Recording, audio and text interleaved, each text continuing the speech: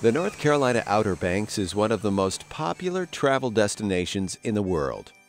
Every year, millions of visitors descend on coastal towns from Manteo and Kitty Hawk to Hatteras and Ocracoke, while some villages along the Sound remain relatively isolated. Most of the early residents of the Outer Banks came south by boat from Tidewater, Virginia, and the eastern shores of Maryland, and many of them had originally come from southwest England or the Ulster province of Ireland.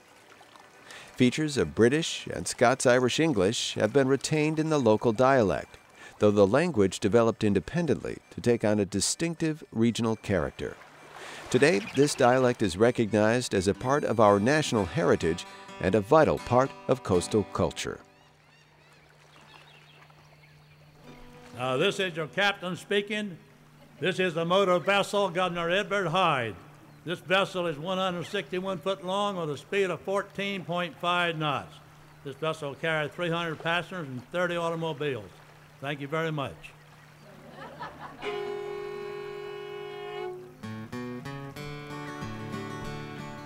On the way to Swan Quarter, on the Governor Edward Hyde, I'm headed for jury duty, enjoying a wonderful ride.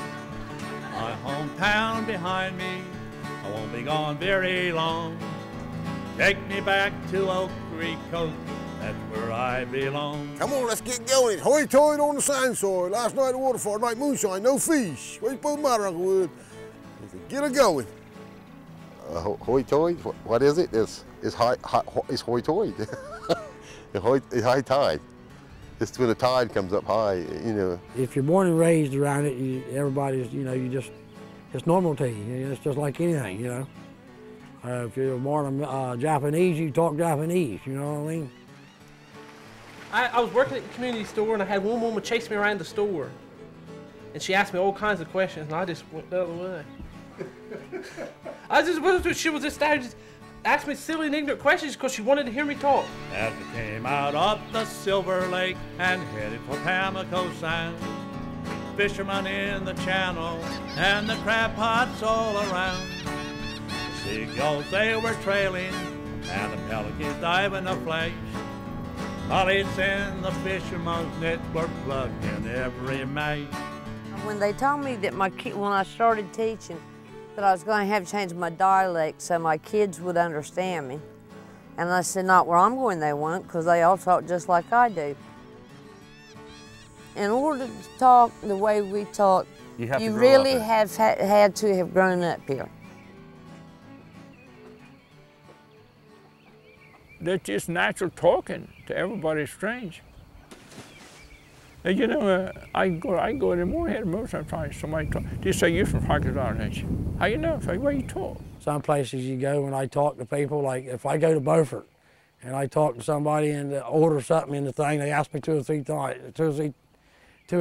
what is it? What do you want? And I want. Every time I get on the telephone and give my our charge card number, there'd be a one in there. And I would have to say that over and over and over again.